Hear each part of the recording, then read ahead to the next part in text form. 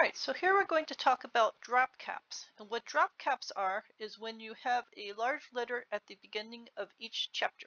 So this letter Y is larger than the rest of the text.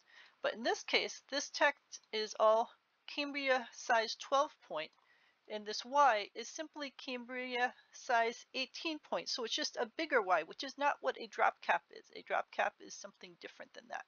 Drop cap actually takes up more space in the line and gives you a nice presentation look to it.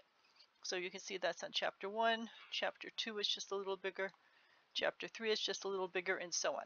Alright, so instead of doing this whole Cambria 18 thing, let's just put this back down to Cambria 12, which is where it belongs.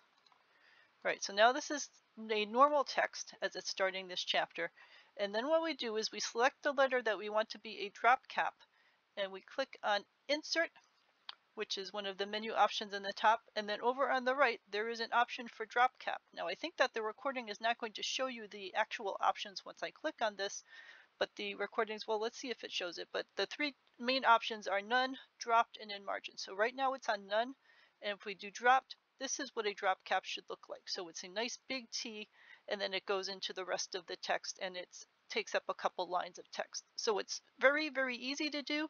You just select the letter, you just select drop cap from the insert menu, and you are all set. So this is a simple thing to do that really makes your document look nice and professional. Ask with any questions.